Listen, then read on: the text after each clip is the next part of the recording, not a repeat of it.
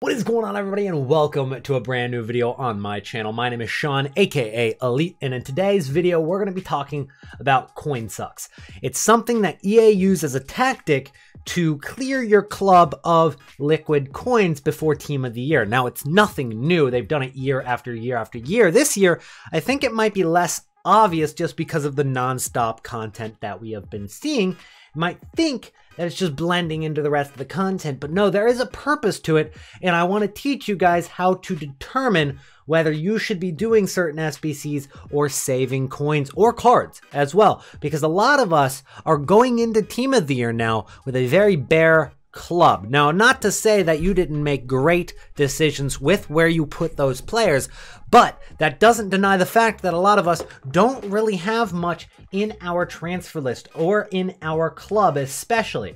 You take a look at your club right now, there's probably a lack of high-rated fodder cards. There's probably a lack of players from each individual league that are gold cards just because of all the freeze challenges, because of all the upgrade packs, etc. For me, I've got nothing other than Sommer or Rui Patricio that's SBC fodder that's high rated. And then if you take a look at the different leagues that I have, let's say Serie A, you take a look at this, and I don't really have too many players from this league either, just a handful of golds. And when you consider how many different cards I could have in the league, it's definitely a lot less than what it's been in previous years. And that's just one league, for example, that I'm using. So with that being said, let's take a look at squad building challenges out right now, and we're going to determine whether it's a coin suck or if it's actually worth doing, or if it falls somewhere in between. So for cards like James Madison, this is a team of the tournament card, but it's also not dynamic. So you're looking at an 84 rated card that's not going to be very good going too far forward. But on the other hand, it doesn't cost you a ton to do this SBC. But an 84 rated team, it's still going to put a dent in your club in terms of 84, 83, 85 rated players. And that goes for a lot of these squad building challenges. The biggest example of this is Aaron Wan-Bissaka. This guy, unfortunately, very expensive, because not only do you need a 84 rated team, which is just like the other SBC I showed you, but you need an 85 and an 86 rated team as well, which is going to cost you nearly 400,000 coins for Aaron Wan-Bissaka. Not to say he's a terrible card, but he absolutely is a coin suck. It's a way to get you guys to take tradable coins, putting them into an untradeable player, and those coins aren't like going to another player, all right? They really aren't, other than traders, I guess you could say, because you're buying cards that are SBC fodder and putting coins into traders' pockets. The traders are going to obviously go into Team of the Year in a better position than most of the rest of the community that aren't consciously thinking about coin sucks, which is why you're here and why you're going to be in a better position as well.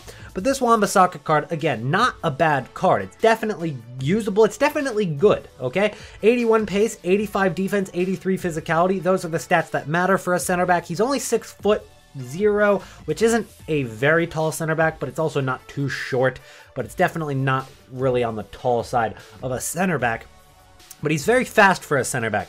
And looking at his stats, if you need dribbling, he's a very good dribbler for a center back, but you don't really dribble much with a center back, so it's not that important. He's got a good passing, terrible shooting, but you're never going to shoot with your center back.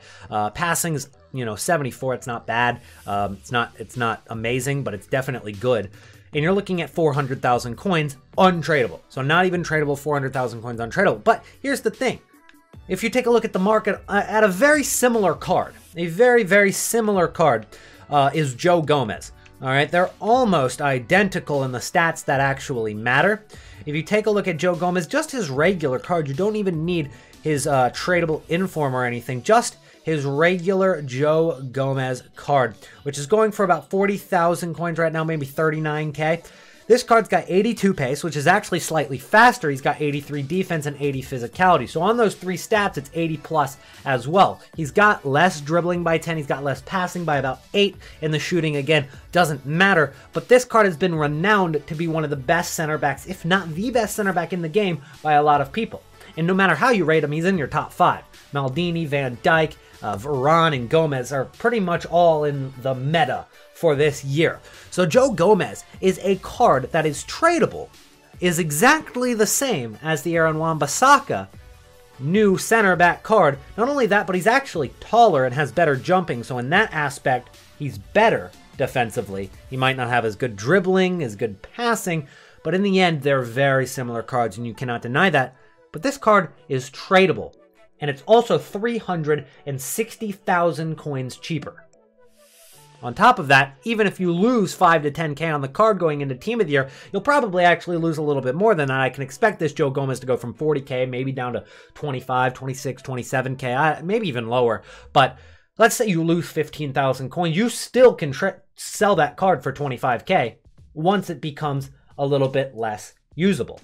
As we progress throughout the year, we're going to see more upgrades and more upgrades and more upgrades. As these upgrades come out, other cards kind of get phased out of the meta. Joe Gomez might last a little bit longer in the meta. He's probably going to last maybe a couple more months before there are other upgrades that, you know, people that play in weekend league go ahead and buy, or the meta changes. Whatever it is, this Joe Gomez is a very good card, but eventually it will be phased out and there will be better cards to choose from, especially with Team of the Year cards coming out, Team of the Season in June, which is a very long time away, Future Stars, and they're pretty much dropping a promo every other week at this point. So there's got to be new cards that are coming out that are going to compete more with these meta cards like Varane and Joe Gomez and Van Dijk. So eventually it'll get phased out. And what does that mean? It also means that Aaron Wan-Bissaka and these other SBCs are going to get phased out as well. Once you get to March, this Aaron Wan-Bissaka is going to be much worse in game than it is right now, simply because of the competition in the meta right now. This Wan-Bissaka, again, I'm not saying it's a bad card, but it will eventually get phased out. And here's the thing, you're never going to get that 400,000 coins back. And that 400k right now is going to be worth more than 400k in March. It's going to be worth more going forward. Earlier you have it, it's worth more. That's how it works in every FIFA. So this is a coin suck. It's a way to take those liquidized coins out of your club so that you don't have them during Team of the Year. And what happens then? You get bored of the game because you can't do as many SBCs. You can't buy packs with coins, and that's going to get you to buy FIFA points. That's their whole tactic. That's what they want as their end goal, is for Team of the Year to be a great time for FIFA point sales. And you're not going to fall into that because you're preparing early.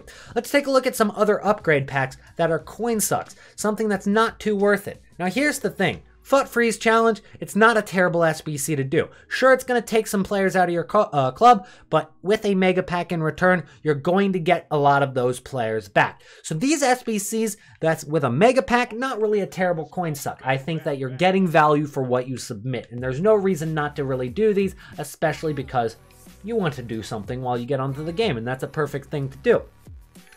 But where are the upgrade packs? And I'm not sure if maybe they're out yet, but they will be out soon if they're not out yet. And I know they were out during Black Friday, but we saw upgrade packs during that time that were like 80. Yeah, there it is, right there. 80 plus player pick, 81 double upgrade. That's exactly what I'm looking for. I was honestly very surprised not to see them when I was searching through. I don't know if you heard it in my voice, but I was expecting these to already be out in preparation for taking coins away from Team of the Year. So when I didn't see them, I was like, wow, that's surprising me that they're not utilizing these player picks or these upgrade packs to take more players out of your club and take more coins out of your club.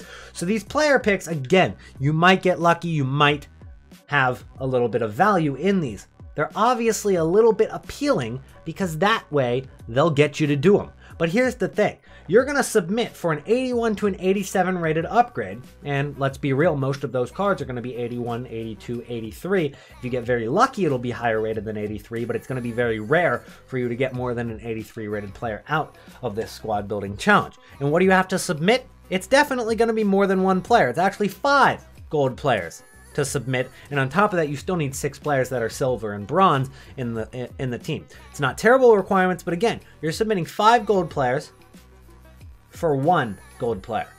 And here's the thing, there's really nothing crazy that you can get out of an 81 to 87 rated upgrade. Let's take a look at the 81 double upgrade, something that's a little bit more valuable because there's no cap on it. Sure, you're still probably going to get a lot of 81s and 82s, but there's no cap of 87.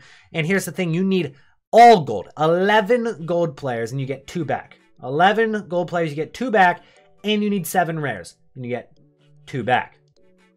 Is it worth it? You might get lucky, you might get something, but here is the truth behind it.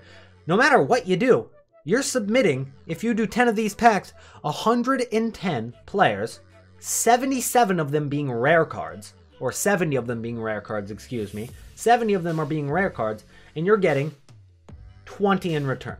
You're getting 20 total in return. That is taking your club from 110 players to 20 like that. It's very quick. Only takes 10 packs for you to go from 110 players in your club to 20. And a lot of those players, most of the time, are tradable. You might go out and want to do these squad building challenges with coins. You might be building these packs by buying players on the transfer market. You might be picking up players for 700 coins, 400 coins, 700 coins, depending on if they're rare or non-rare, and costing coins. And that's even worse. That's even worse, especially at this point in the year. Now here are 2 times during the year where it might be worth going for some of these coin sucks and hoping for a good pull. That's Team of the Year, okay, which is what we're saving our coins for, and it's Team of the Season, okay? Because Team of the Season, there's some great upgrades. In fact, in the last 2 years, they've made Team of the Season upgrades higher rated than the Team of the Year upgrades. Mane, I packed his Team of the Year last year. I was pretty pissed that they made his Team of the Season higher rated, but I digress. Either way, those are the 2 times of the year where these coin sucks are kind of worth it because you're possibly getting yourself, you know, the best card in the games, best cards in the game in return. And that's kind of what you play the game for. But doing it right now to try to get yourself a variety, it's actually hurting your club because you're taking so much value from your club and you're putting into something that doesn't have nearly as much value. Even if it looks more appealing, you're probably going to want to have 11 gold players in your club right now because those players are not only going to go up in value during Team of the Year because of the new upgrade packs. Sure, there will be a lot of supply for certain cards that'll keep some of the lower rateds low, but you're going to want to have more players. You're going to want to have more coins liquid, and you can't fall for these traps that EA are putting out in squad building challenges. So that's what I wanted to talk about today, especially with that Wan-Bissaka SBC. And if you guys have been helped out at all by this video, make sure to drop a like on the video and subscribe to the channel if you're new. I would greatly appreciate it. If you want to see more trading tips, squad building challenge guides, or more FIFA 21 content and beyond, hit that sub button for me. I would greatly appreciate it and help me help you out. It's pretty much a win-win situation. Just so many SBCs right now. Bruno Fernandes, 1 million coins for that card. I think it's actually 900k. 900,000 coins for an untradeable card. What a good card it is, but Team of the Year is in 3 weeks. Team of the Year is in 3 weeks! 900k! That's insane! Politano.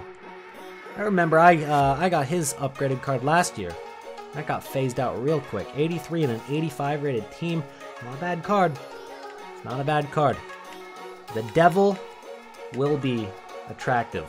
Alright? That's what I'll leave you with, guys. Thank you so much for watching. And I'll see you guys in the next video. Peace out.